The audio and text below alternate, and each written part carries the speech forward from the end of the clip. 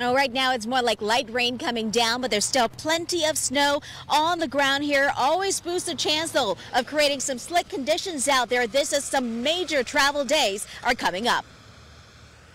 Beautiful snow-flocked trees. Yay, winter! It's really fun.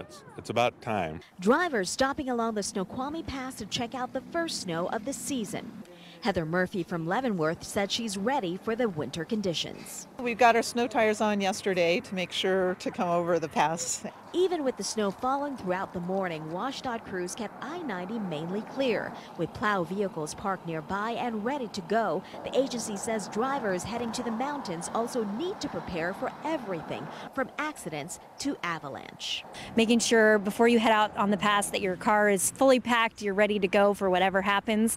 We never know when we're going to have to close the pass. They do a really good job on this pass. Pat Walton drives this motor coach through the pass several times a week.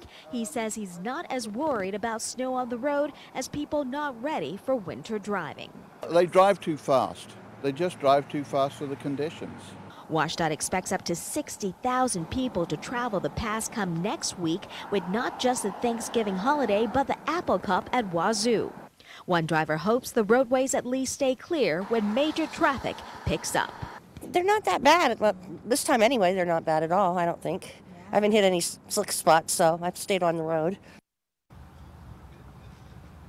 WashDOT says that one of the best things you can do is check the road conditions before leaving the house. And even though chains aren't required yet on most passes for most vehicles right now, having these on hand never hurts. Reporting live from the Snoqualmie Pass, Petrania Poonswan, Cairo 7 News.